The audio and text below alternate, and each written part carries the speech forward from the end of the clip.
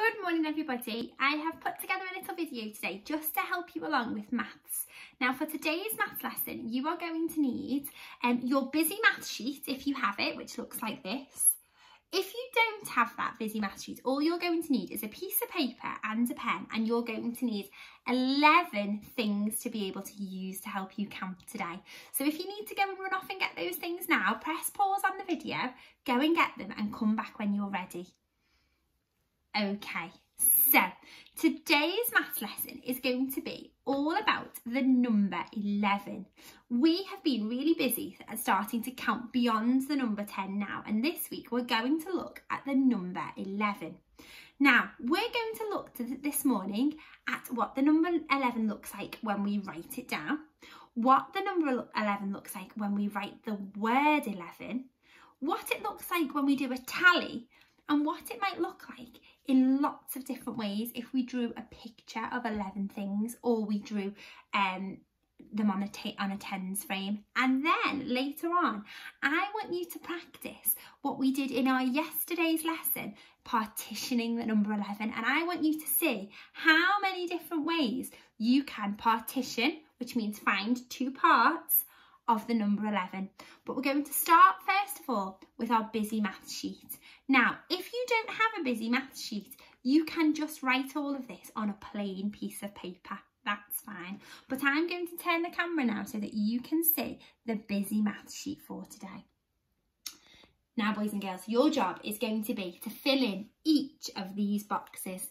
The first box says that we have to write the number 11. So, you are going to practice writing the number 11 on your sheet. Now remember, the number 11 is made up of 10 and 1, and it looks like this. Number 11. Then you're going to practice writing the word 11. Now you might need an adult to help you with this. The adult can write the word out for you and you can copy underneath. Watch me write the word 11.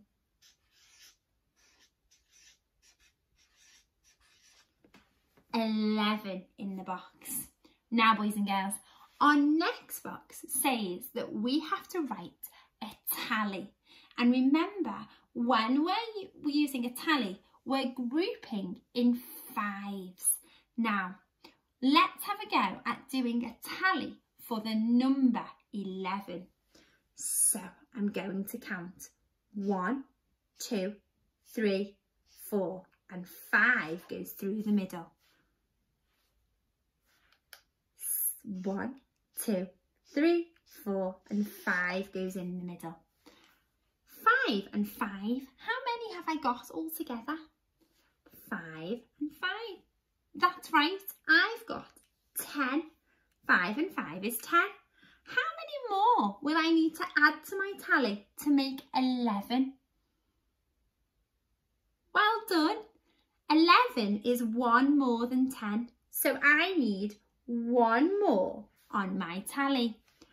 5, 10, 11. 1, 2, 3, 4, 5, 6, 7, 8, 9, 10, 11. As a tally, we do 5 and 5 and 1 more. Brilliant. Have a look at my tens frame here. I want to show the number 11. And I know that when I have a full tens frame, I have how many on my tens frame? That's right, I have 10. Watch me draw my 10 on my tens frame now. 1, 2, 3, 4, 5, 6, 7, 8, 9, 10. But I want to show 11.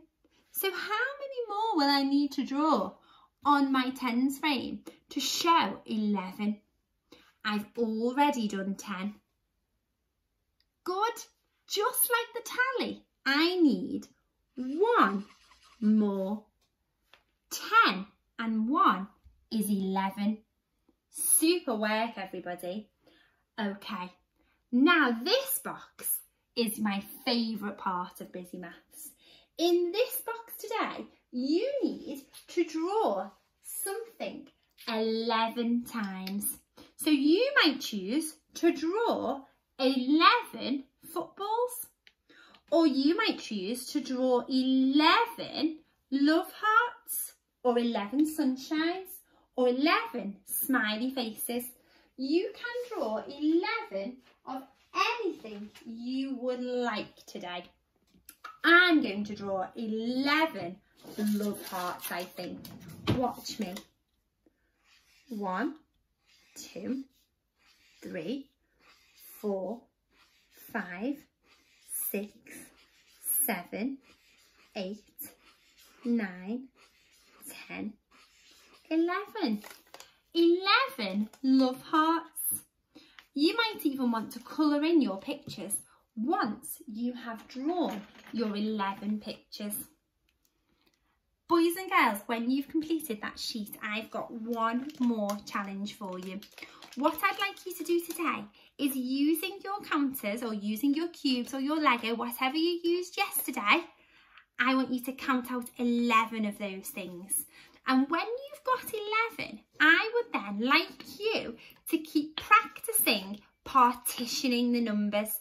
Now remember, partitioning means that we split up the numbers into 2 parts. And you can do this like you did yesterday with your bowls, or like I did, you can draw 2 circles to help you. So watch, here's my 11. 1, 2, 3, 4, 5, 6, 7, 8, 9, 10, 11. Here are my 11 cubes. They're all in a row together. And what you need to do today is split up your 11 cubes into 2 parts. I'm going to draw my circles again on the board. Here we go.